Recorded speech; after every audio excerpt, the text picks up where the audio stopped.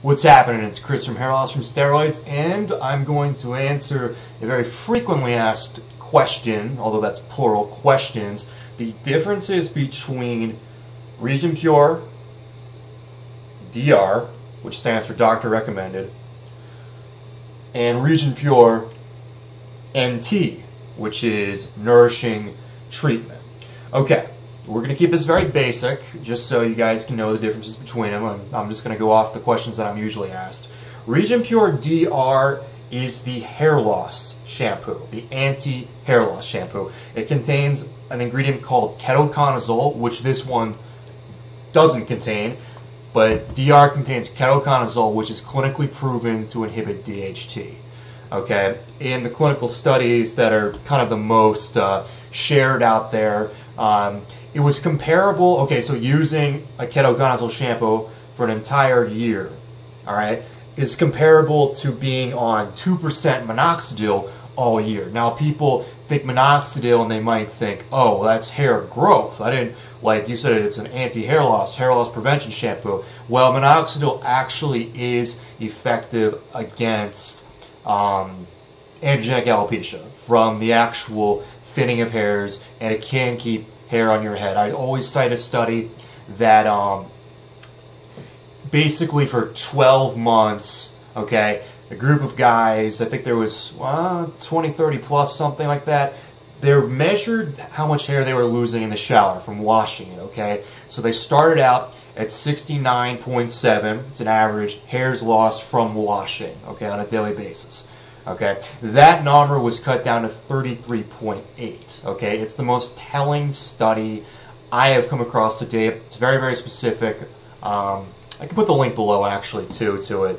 And you know, ever since I saw that study, I have not pretty much missed more than a few days of minoxidil. I really think it is good for that. So ketoconazole should be as you know, as good as minoxidil, 2%. Now the 5% is the stronger one, but either way, you know, it is breaking up some of that DHT that, you know, that finasteride, if you're using that, you know, isn't getting to. So definitely recommend this for hair loss. It has aloe vera, okay, and that is different than, say, Niacin or something like that. That's the original ketoconazole shampoo that's actually meant for dermatitis, okay? It's a dandruff shampoo, so it's harsh. This one contains the harsh ingredient ketoconazole, but it's surrounded with goodies like, well, the first ingredient is deionized water, okay, and then aloe vera and different wheat proteins, so it's pretty hair friendly. This is the hair loss shampoo. Do not buy this and expect, you know, a reduction in hair loss. So, with that said, this guy is a high quality shampoo. There's no doubt about it. It has all the good ingredients in it.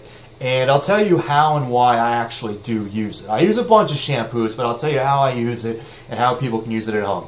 It is kind of a hair growth shampoo. Now, there's a lot of confusion kind of out there if a hair growth shampoo is good for hair loss. And a lot of people, you know, those energizing shampoos or something.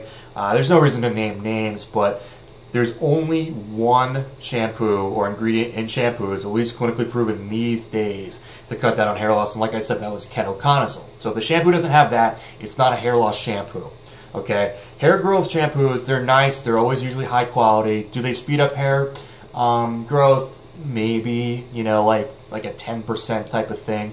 But you do want your hair looking pretty good. Okay? And that is one criticism, pretty much the only one I have about Regenepure DR, okay, the hair loss shampoo. You put it on, you keep it on your head for 4 or 5 minutes or longer, you know, duration of the shower, and you wash it out. Regenepure DR has always left my hair looking kind of flat.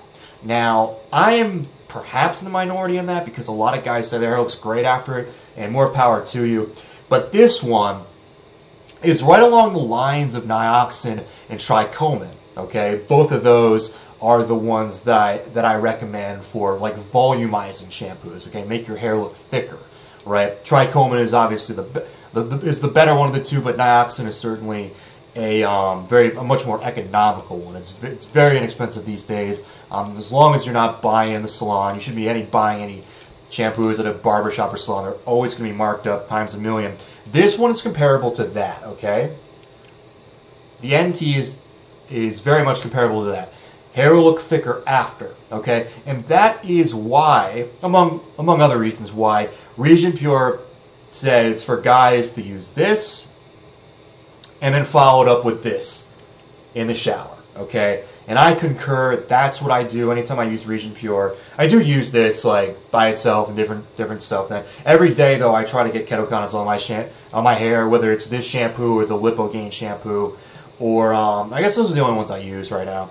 But I concur with that. So if you're doing the hair loss thing and you have both of these shampoos, you want to cut down the hair loss and you want your hair looking really good after, and you trust the Regenepure products, you like how they smell. This one smells like bubble gum. It's actually, you know, if you buy it, tell me if I'm right about that. You know, it leaves your hair looking thick. So that is the routine for that. Now, if your hair is particularly dry, okay, even though this does have aloe, and we're talking this shampoo here, the hair loss shampoo, you probably don't want to use it every day, okay? And Regenepure suggests alternating between this one and this one, okay, rather than putting this on first and then this on second, basically alternating every other day with the two shampoos. So, and then that will be good too. You kind of got to test it out.